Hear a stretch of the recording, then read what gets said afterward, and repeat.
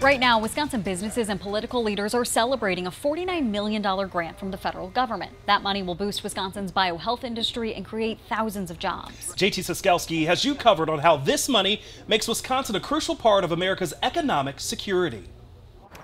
Tens of millions of dollars may soon create tens of thousands of jobs in places like where I am, the University Research Park on Madison's west side, as Wisconsin's biohealth industry finds itself catapulted into global competition to help bolster America's domestic production. The $49 million federal grant for Wisconsin's Tech Hub will be added to millions more in state and private funding, all to boost Wisconsin's biohealth industry, creating an estimated 30,000 jobs. The federal money is intended to spur American industry and make the country less dependent on foreign powers. Lisa Johnson is one of Wisconsin's Tech Hub leaders. We're just really extremely proud to be representing the United States in this initiative, the Tech Hub's initiative, to really protect national and economic security and to deliver global competitiveness to the United States in the years to come. Wisconsin has traditionally been associated with agriculture and manufacturing. State leaders like Wisconsin Economic Development Secretary Missy Hughes hope the new money makes Wisconsin synonymous with biohealth. What we're really seeing is an opportunity to take this manufacturing industry